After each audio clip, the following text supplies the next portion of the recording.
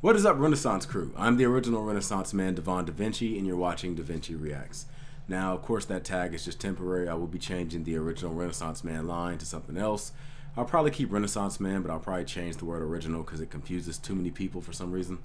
And I'll probably end up debuting it sometime next week, so be sure to be on the lookout for that. Also, I already told you guys my afro was temporary, so when I do get it changed, I will be holding funeral proceedings for my afro, Aphrodite, and I will be debuting the look and the name of my new hairstyle when I get it. So be sure to follow me on Twitter if you want to get a first look at that and the first impressions of it.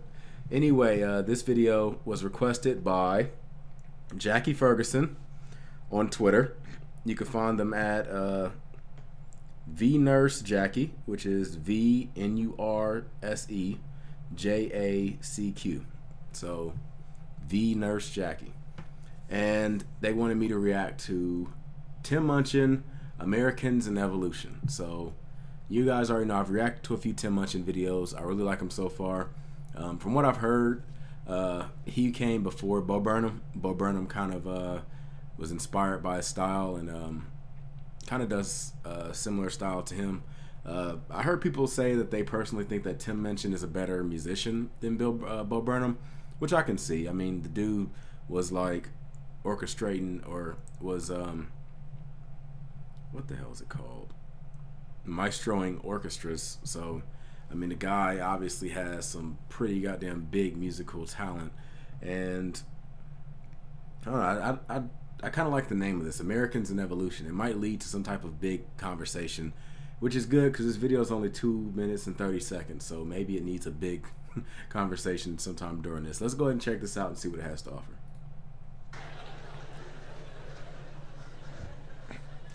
When I was in America last, I read a survey, an analysis, actually, a meta-analysis of many surveys done over a 15-year period about American beliefs. And turns out...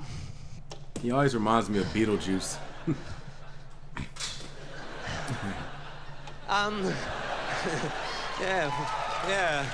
Yeah, fuck the man, yeah. This survey of American beliefs showed that Americans, at a rate of between 48 and 51%, don't believe in evolution, which is like half. If that number is true, that makes me very sad, because I do understand that America is the leading country when it comes to belief in like angels and stuff like that, which is already kind of, you know, weird. But I mean, yeah, I was about to say we voted for Trump, so there you go. And on top of that 50-odd%, a further 38 to 40% of Americans believe that biological evolution has occurred, but believe that it was initiated by and has since been kind of administered by God. Leaving a very small percentage of Americans who are right.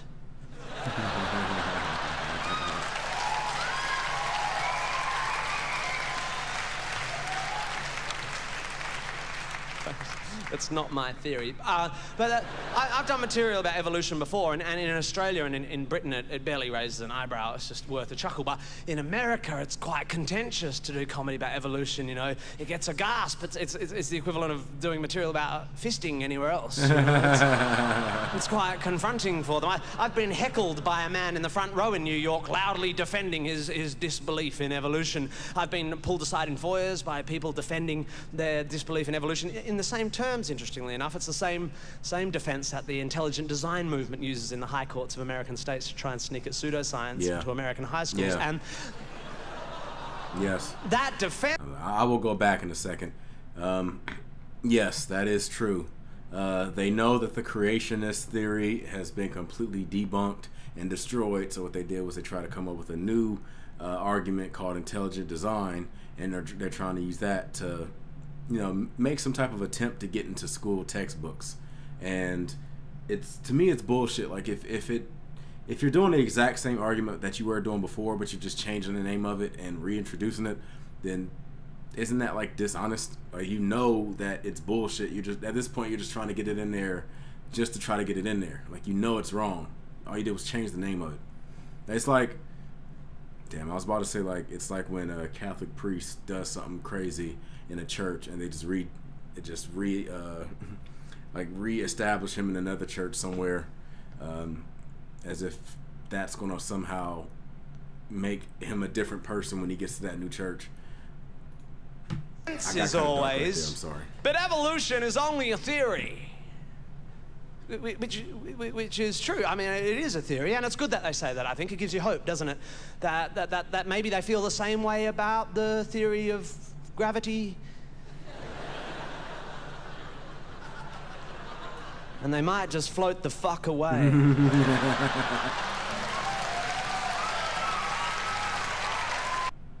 right. I'm gonna try to see if I can, while this video is going on, I'm gonna try to see if I can look up, like, if there's an extended version of that. But yeah, the problem with a lot of us Americans and the whole theory of, like, well, scientific theories in general, is they don't understand that a scientific theory is actually different from a normal theory. Like, they truly believe that, like, a theory of gravity is the same as, like, I have a theory that if I go here, this will happen. Like, it's different. I mean, people just need to, like, go and, like, look into it more, and then maybe they'll get more into it. All right, I see a little bit of an extended clip right here, so I'm going to go ahead and see if I can get it where I left off at. All right, so we're about to go ahead and start it right here. Further, 38 to 40% of Americans believe that biological evolution has occurred, but believe that it was initiated by and has since been kind of material about evolution before. And in Australia and in Britain, it barely raises an eyebrow. It's just worth a chuckle. But in America, it's quite contentious to do comedy about evolution, you know. Evolution, I've been pulled aside in foyers by people that maybe they feel the same way about the theory of gravity. Okay, so I'll continue it from here. This isn't the video you wanted me to react to. You only got me the fuck away. You only asked me to react to the 2-minute and 30-second one, so I'm giving you a bit of a handout with this one. So, however, I think when you lose religion from a society, especially religious ritual, you can easily throw the baby out with the ecclesiastical bathwater. In that, there's some things I think I regret that we've lost, and one of those things is the opportunity for groups of people to come together and share a sense of common purpose, of common belief. And that is what the Renaissance crew is all about. In music, you know, I think it's a wonderful feeling, that feeling of oneness that you get from sharing beliefs in music. So I've been doing a bit of an experiment on this tour to see if I can't generate a similar feeling in these secular buildings. That's what the Renaissance crew is all about, having discussions. You don't have to like my opinion. You don't even have to respect my opinion. As long as you respect my ability to have an opinion, I will do the same for you. I don't like a lot of stuff that some conservatives say. Hell, some things I don't even respect, I don't even like, but they do have a right to say it, and I respect the right for them to say it. And hopefully other people have that same respect. It's like nowadays people, they feel like a person with a different opinion is an actual enemy. And it's like, oh no, you're a liberal, so screw you and everything about you. Or, oh, you're a conservative, so screw you and everything about you. And it's like, no, they have different opinions. That's the bottom line. So I was wondering if you'd be up for a sing. Yay, Sydney! You up for a motherfucking sing?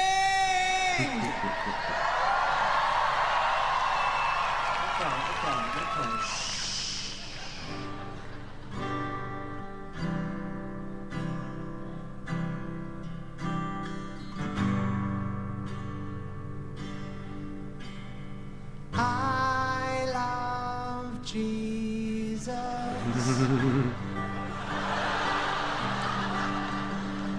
I love Jesus.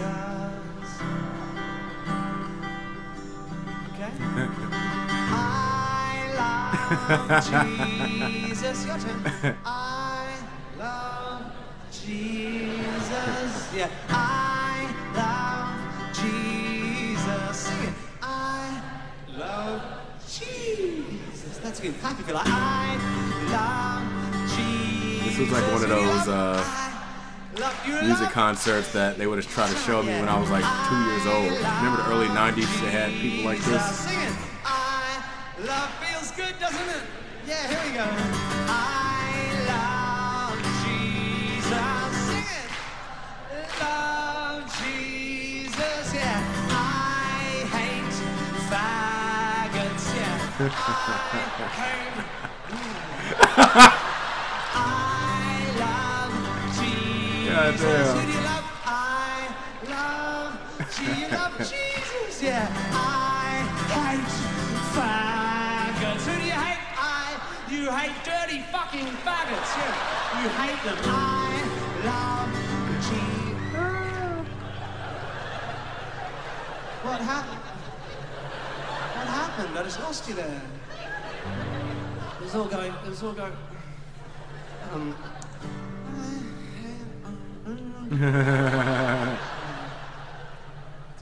It's hard to know where to pick it up. Maybe these are ideas best shared in churches.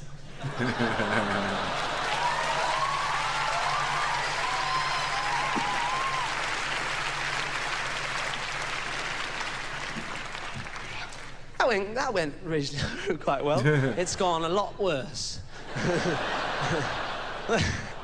It's always a bit of a worry. You know, it's quite hard coming up with song ideas, you know, because sometimes you think of an idea for a song and it's really great, you know. It seems like a great idea just sitting at home singing along with your wife and kids and stuff, but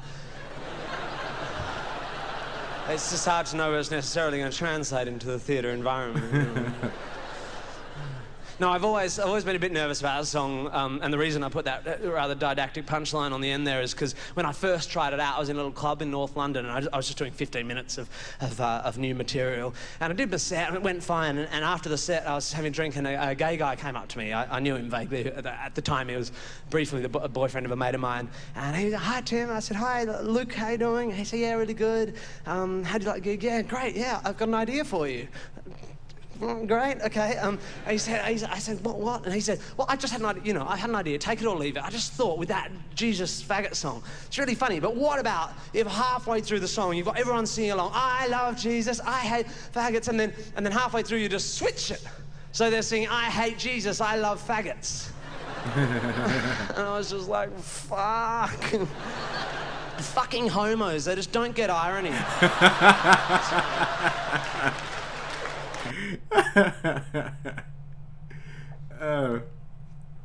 That's funny. Yeah, Tim Minchin is very funny when he because he has this style where he like has an initial message but then he flips it on you, or he has a message but you think like he kind of like throws hints at what his message is and it makes you think one thing but then he flips it and makes it like the opposite, and like he always does it, and it's always funny to me.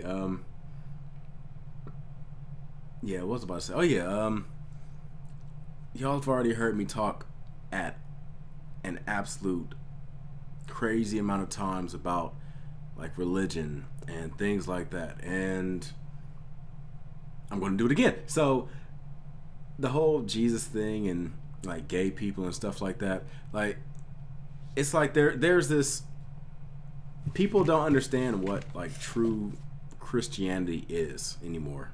It's like the people that are Christians now, or the people that I call them the New Testament, they're the New Testament Christians. Like they don't believe in the Old Testament; they believe in the New Testament. They think the Old Testament is somehow void now, and that only the New Testament matters.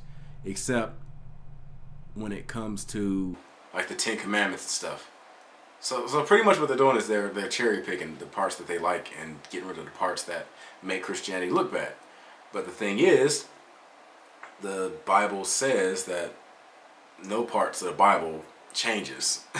I don't know the exact phrasing of it. It slipped my mind out. I haven't read it in a minute, but you guys, I'm sure you can find the chapter and verse and give the entire like line, but Jesus himself says something about neither a tithe or a tittle of God's word changes or something like that, you know. So what it means is what God said yesterday is the same as it is today, is the same as it is tomorrow.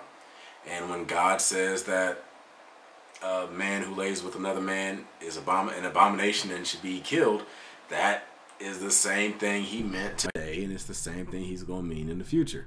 When God laid out the rules for slavery, it's the same that it means today and the same that it means in the future. When God says that if you have an unruly child, you're supposed to take them to the edge of town and stone them, that's the same as it meant today, is the same as it meant tomorrow. And that goes with a bunch of other of his rules: eating shellfish, cutting your beard, getting a tattoo, wearing jewelry, mixing milk and meat, wearing mixed fabrics like polyester. All that stuff is the same as it is today, is the same as it was or is going to be tomorrow. And the funny thing is, the people that are the most extreme with their Christianity, like you see people like the Westboro Baptist Church or the Westboro Church or whatever, they're the closest to actual Christians than a lot of, you know, basic Americans. The more basic Americans, it's like they have their own personal version of Christianity. So, like, for example, with me, when I first started like asking questions about when I was a Christian, I started to cherry pick stuff out of the Bible. So it was like, well, God, you know, if he's supposed to be a all loving and all forgiving God, there's no way he's going to throw you in hell forever. That doesn't make sense. So what I did was I wrapped around my head what made sense. Like, okay, well, I'm guessing maybe hell isn't forever. Maybe hell is like jail. Maybe it's something that you're there for a temporary amount of time, and then, you know, after a while he lets you out. Maybe God doesn't just automatically send people that don't believe in him into hell. Maybe it's just good people. Maybe if you're a good person, even if you don't want to say, even if you don't admit that God is the Savior or Jesus is your Savior, maybe you can still get into heaven if you're a good person. And like, I came up with all these like special rules that were nowhere in the Bible and were never like mentioned in any way by God or anyone like seriously affiliated with God. So where the hell did it come from? It was just me trying to, you know, rationalize this idea that was wrong, and I didn't want to admit it was wrong. So, because if you admit it's wrong, it's like earth-shattering. It's something that completely shakes your belief foundation. So your mind comes up with these like safety blocks to, you know, make it make sense to you while still giving you a cop-out to believe in it. But if you read if you read the Bible in its entirety and like actually read it, don't just like read it and then try to wrap your head around, okay, well, how could I make this sound like a good thing?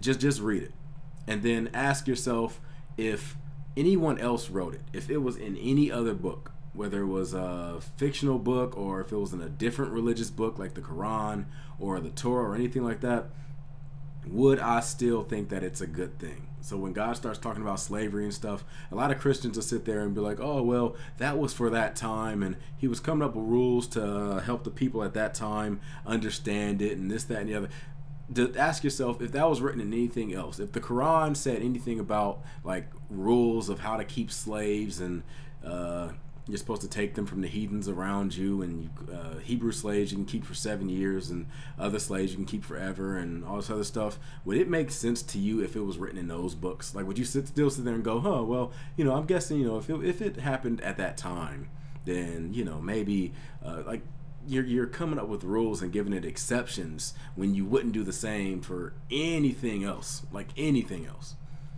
Anyway, that's been my reaction to this. I hope you guys enjoyed it. If you did, make sure to hit that like button, subscribe, and share. I do like talking religion because, well, it's kind of like, I don't want to sound arrogant or anything like that, but usually when you talk about religion, it's kind of like an argument that you already kind of know you're right in. Like, it feels like you win on a technicality, but the other person just doesn't realize it yet. Because truthfully, like I said, there's no way that you can actually prove that a God doesn't exist. And by God, I mean the deist generalized version of God. I'm not talking about a specialized version of God, like the Abrahamic religion's God or anything like that. I'm not talking about ones that have like actual rules and criteria for them. I'm talking about just the bare minimum generic deist version of a God. There's no way to prove that it doesn't exist, and there's no way to prove that it does exist. But when it comes to the religious forms of God, then yes, you can prove that those don't exist. And it's like a lot of religious people don't realize that yet, because they still, like, in their head, they're coming up with like reasons for why it exists, and they'll use evidence that's not evidence, but they don't see that it's not evidence. Like, I've had people say to me, like, oh, well, just look around you. Look at how's a baby born? How are trees made? And, like, that's not proof of God. Like, even if we found out that babies just formed and there was no type of actual science behind it, that still doesn't prove God. That just proves that babies are formed some magical way. Now we just have to figure out how that works. Like I don't get it. Like, it's also like the same with like the Big Bang theory. Like, people say, oh, well, who do you think made the Big Bang or something like that? Or what do you think was before the Big Bang? Even if the Big Bang turned out to not be how everything began, that still doesn't automatically default God. Like, people think that like there's these two answers. It's like, okay, well, it's either like the Big Bang or God. Like, those are the only two answers. No, there are billions of freaking answers. Like, we don't know. It could be anything. Like, the whole argument about fairy creating or universe creating fairies is just as valid as a God creating it. It's just, we don't have evidence for either of them. Like, there's so many different things that you can possibly put in there, and some of them might make more sense than others, but they're still just as valid as the God claim. So until we find out the actual answer, all you can really say is, I don't know. And that seems to be religion's main problem. They don't like to admit that they don't know the answer. Maybe it makes them feel uncomfortable to not like have security in knowing that like they know how something is done. The idea of the unknown is a little bit more scary than being able to say, okay, well, I know how that works. Anyway, that's it. I'm gonna go ahead and move on to something else. I'm the original Renaissance man, Devon DaVinci. I appreciate you guys watching this video, and if you want to have a discussion, be sure to go in the comment section. Like I said, I'm open to, conversation. I'm not somebody that's just gonna turn down a opposing opinion. All I ask is that you're willing to accept facts and reality for just that. Like, I don't want to hear, if I list a fact, you're trying to debate the fact. The fact is the fact.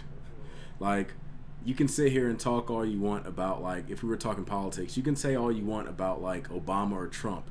But, like, for example, the fact is Trump was inaugurated June 20th, 2017. Like, that's a fact. You're not debating that. Like, that's a fact. So if somebody presents a fact, that's it. There's no, oh, well, you're just looking at it. No, it's a fact. Accept it. Anyway, I was about to give you another example, but I think I proved my point at this point. So I'm going to go ahead and move on to something else. I'm the original Renaissance man, Devon DaVinci, signing out. Give you the deuces also. Deuces.